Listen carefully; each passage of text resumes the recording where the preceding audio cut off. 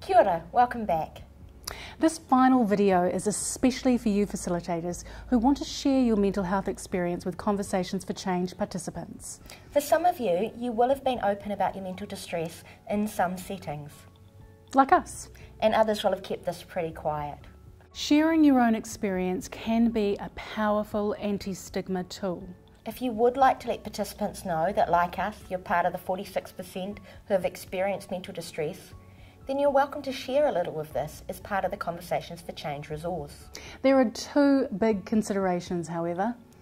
1. Are you disclosing in a way that feels okay for you? And 2. Are you disclosing in a way that actually helps counter stigma and discrimination instead of accidentally increasing it? That second point is really interesting, that someone sharing their story to decrease stigma could actually end up increasing it. Yeah, I think sometimes people have an understandable need to share some of the dark and painful parts of their story, the parts that get hidden and shamed. And sometimes these are the bits that others are really curious about. But these stories are sometimes shared in a way that confirms fears and stigmas, that mental illness is scary, hopeless, and not easily understood. Or that people who have experience of mental illness are unreliable or have poor judgment.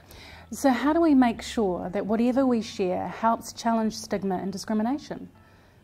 Well, research has indicated there are particular conditions for sharing your story, which are most likely to result in positive change. Let's have a look at them. When sharing their experience to counter stigma and discrimination, people with mental illness must have equal status with the target audience, e.g. as educators, and be skilled as educators or facilitators. These first two are pretty easy. If you're going to run Conversations for Change, we're assuming you've got some skill as a facilitator. It's more difficult with the second part, that you're reflective of your target audience. However, if you have the option to use different facilitators, someone of Christian faith, if it's a church youth group, someone of Pacifica background, if that's your audience, well, this will make any lived experience they share much more powerful in terms of challenging stigma. The next few points are about the kind of story that is shared. When sharing their experience to counter stigma and discrimination, people with mental illness must be in recovery, have stories of challenge and positive recovery, and be credible and inspiring. You may already naturally share your story in this way.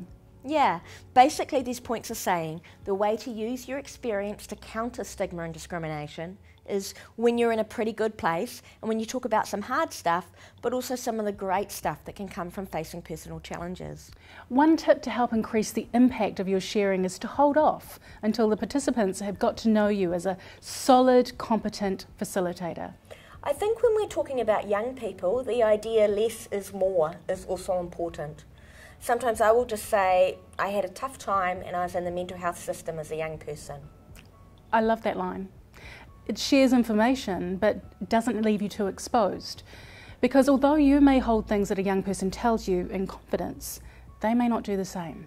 They might tell friends, family, talk about it online, and you need to make sure you're okay with the information being generally available. In addition, if you share stories with heavy stuff, young people may worry about whether you're okay and feel that they can't open up to you because you might be fragile. So remember, less is more. Are you comfortable with this information being widely known? And importantly, also think about, have you got support? Support is important because sharing can leave us feeling vulnerable. We suggest that you talk through with your supporters what you think you'll share and debrief afterward about how things went. You could even do a practice run. I guess one last thing I would say is don't feel like you have to disclose. While there's research that says this kind of disclosure is helpful, it's okay to keep your private stuff private. Absolutely. And we have Conversations for Change because there is mental health stigma and discrimination out there. And we want to create a world where all of us can be more open about this part of our lives. You will know when the time to share is right for you. So thank you from us for even considering sharing your experience and for helping share these messages. Ka kite. Look after yourselves and go well.